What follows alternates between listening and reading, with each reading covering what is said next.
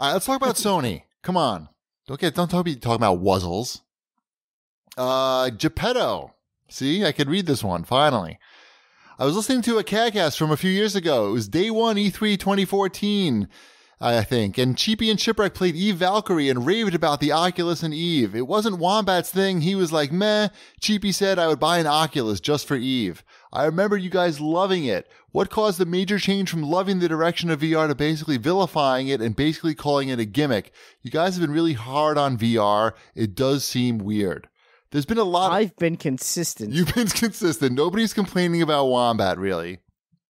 But there have been a lot of messages like this, and messages saying in the show thread saying that at least one of us should get PSVR because, like, we owe it. Because we owe it to the listeners. And I usually have. This, I usually don't read the comments. And I made the mistake of reading the comments, and it got to me, and I went out and I bought a PlayStation VR, and I didn't tell you about it. Did you really? And I didn't tell you about it. I've been keeping it a secret. And actually, somebody caught me because I didn't turn off my online status, so they caught me doing one of the VR demos. So I had to, they caught me on Twitter, and they called me out, and I had to silence them.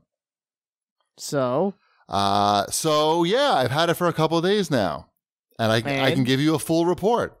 I will say, and I bought it specifically so I could talk about it on the CAGCast, not because I thought I needed it. Also because I wanted to play Res Area X in VR.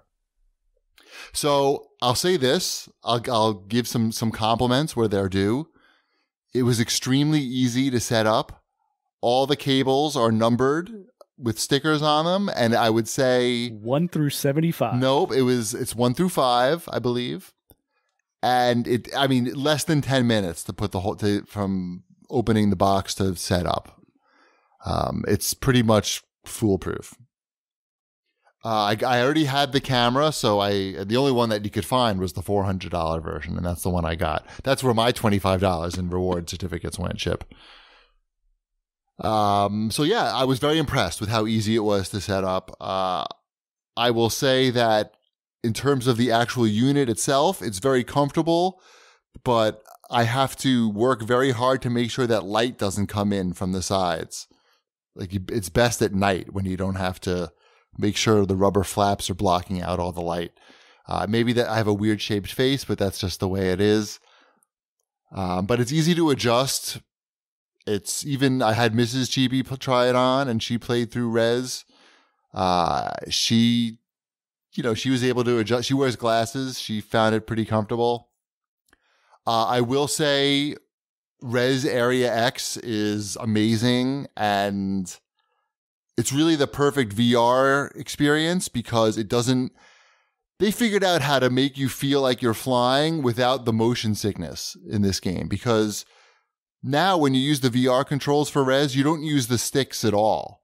It's all head movement, and you're shooting with X, you're locking on and letting go with X, and you use the shoulder buttons to fly or stop. And you can play through the original levels like that too, without the flying part, but just all the head tracking instead of sticks. And it works fantastic. It works great. They must have tweaked it somehow. I don't know what, but it works great. But the Area X is actually made just for VR.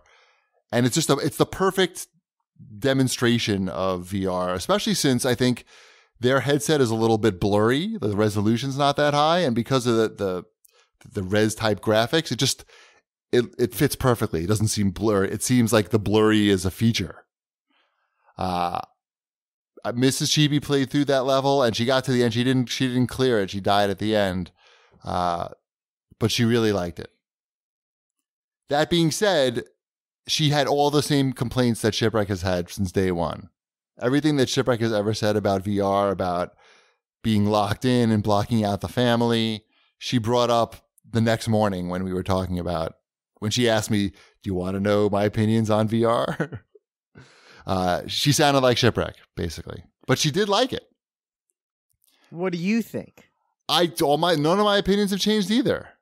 I think that there's going to be some really good experiences there. I mean, I don't know how many there are. So there's Rez, and I'll say this: if you want to know if Sony is serious about supporting PlayStation VR, and unfortunately, I think we already have the answer, and the answer is no, because where's the announcement of Rez 2 or Rez VR or just a full game of Rez levels made for VR? Because I can't really imagine a game better suited to demonstrate this. And to be honest, I don't think it costs that much money to make a Rez game.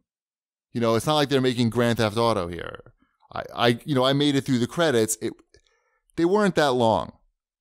And if you don't hear Sony announcing this, I would be worried. The longer it takes for them to announce this, the more that I'd be worried that there's any games coming in the near future. I played Thumper. That's another music game. And I did enjoy it a lot more in VR than I did I don't know, what do you call non-VR? Standard? Reality. Standard. Regular reality? Reality. Actual reality? Actual reality, AR. I found that I actually did better in the game with the headset on than without, and just enjoyed it more. And again, these are games where there's not a lot of motion going on. I mean, because then it comes with the demo disc, and I tried Rigs, which is the esports, well, not esports, but sports game with mechs. And I could not play that for even a minute. Like as soon as, I played through like you're getting into the mech and that was all fine and they're teaching you some stuff. As soon as the game started and you got out onto the field and you're moving and you're looking around and it's just like, oh no. And you're flying up through the air at certain points. No, just no. I was like, this is not going to end. Are you well. Are you gonna get Star Wars? What's that? Oh, for the PlayStation 4 now. Oh, maybe. I guess I can. See, the whole world is my oyster now. What about Batman? You gonna go for that one too? I don't know about Batman. I tried Eve Valkyrie, the demo, which is like ridiculously short. It's pretty impressive. It's not, it's a bummer that the headset resolution is not that as high as the other headsets, and it's. You know what I like about you getting this? What's that? You can try it. I can try it. Yep. So I'm on board. What else did I try? I tried something else that made me very sick. VR Worlds, which just downloaded as soon as I hooked this thing up. So I guess it's free. There was some platformer in there where, oh God, I'm getting nauseous just thinking about it. You control like a little robot running around, like a remote control, but you're walking forward as you're controlling the robot. I don't know. It was just, that one I couldn't rip that off my head fast enough.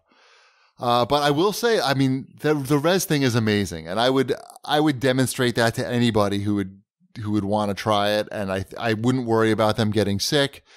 You can get really far through it without having to be good, which I think is important. Once you get to the very end, you have to really understand the flying aspect, I think, to clear it. But I'm just worried that there's not going to be too many of these experiences that are really worth having, and I don't know. But I feel like the people who have it, and from the comments that I've read, I feel like they're fine spending $400 just to have that Rez experience. They feel like they have value out of that. So I don't know. I did it for the listeners. That's all. Ty, you didn't ask me what Ty thinks about it. What does Ty think about it? Ty doesn't know that I bought it because I just unplug it and I put it in the closet when Ty comes home from school. So he doesn't know. And he hasn't noticed the little mini PlayStation on top of the other PlayStation. So yeah, and I haven't really decided if he should be allowed to try it or not. It couldn't hurt, right? Like a couple minutes. I'm sure he would be fine to play a couple of minutes. He'd probably be fine. I'm sure he would be. So I'll be talking more about it in the future as I play more. But yeah, I'm serious about that Rez thing though. If they don't announce that shit soon, be worried that there's any more VR games coming that haven't been announced already. What else we got? Anything? Is everybody tired? Everybody ready for bed? Did I put you to sleep with that VR talk? Pretty much. But Little that's bit. cool. A little bit. I'm sure Camp and Kev is going to be excited that he's coming to visit and stay with me for a couple of days. So now he can play with VR. I mean, I think that's a lot of the appeal of the people that have these are just like, so when people come over, they can slap this thing on their head. Pretty much. It wasn't as big of a hassle as I thought it would be. I'll say that as well. I over-exaggerated the cable situation and just the whole hassle thing. Like I can literally plug it in and hide it, unplug it and put it in the closet and hook it up again, like super easy. It's just two things that slide right in. Yeah, Good. we did it, guys. We bought things and talked about them. Ta-da! We didn't need a review copy. We did it all on our own. Well, you didn't. I didn't. Right. We know somebody who didn't get one. We do. We do. We are not going to talk about that. Oh, we're not going to talk about that. I did not ask for one of those, nor would I. That takes balls to ask for one of those. Yeah, Like no, I wouldn't do that. You have to really that has to be your job for real. Not Yeah. fake wombat job. No. All right, let's Did wrap you it up. get Move controllers? No. Did you get Move controllers as well. I did not get the Move controllers, but I saw that they're $25 used at GameStop. I just don't know what I would use them for at this point. I still don't know what other games I should get. And something happened on my demo disc where I can't play demos of certain games like Super Cube or something, Hyper Super Cube. Does it need the Move controllers? Oh, I don't know. You think it might tell you that? I don't think so. No, I mean, it won't even let you start the demo. It only lets you buy the game. The option Never change. No, what I'm saying, there's no way to play it. It would say you need Move controllers to play this, I'm assuming. I don't know. I shouldn't assume anything. You assume a lot. Right. Anyway, so I did never say I didn't do anything for the listeners. I'm just glad it didn't have to be me this time. Right. And now, by the way, You're gonna be our Switch guy. Yeah, I will volunteer to be the Switch guy because You're the Switch guy. I see a place for that in my lifestyle where I'm having my roof parties. Right. See, it does show the game on the TV when you're playing in VR. So I was watching Mrs. Cheapy play Res Area X fine on the TV. The problem is she has no idea like what I'm doing. I could walk out of the room while she's playing and come back 5 minutes later. She'd have no idea. She's into the game. It's not really a social experience, even if you can watch it on the TV. That's the issue. All right. That's what Mrs. Cheapy brought up. There's a better chance of me getting a Switch than a VR. Yeah, I would know. I mean, it's hard to recommend for anybody to spend this type of cash on something like that. You know, we've talked about it to death. We don't need to go. Yep. We made it to the end. And I kept my secret from you guys. It was very... Kind of. It was... What do you mean? You did just flat out say in our chat that you were going to Best Buy to buy. No, I didn't. But I didn't buy it, though. I didn't buy it then.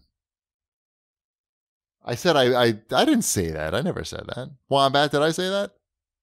I honestly don't pay attention to most of what you say. Perfect. You said it, and I didn't respond to it. I'm like, he might be joking, but he probably is actually going there. I'm not going to talk him out of this. I didn't. I think when I said that, I hadn't done it at the time. I bought it on Tuesday.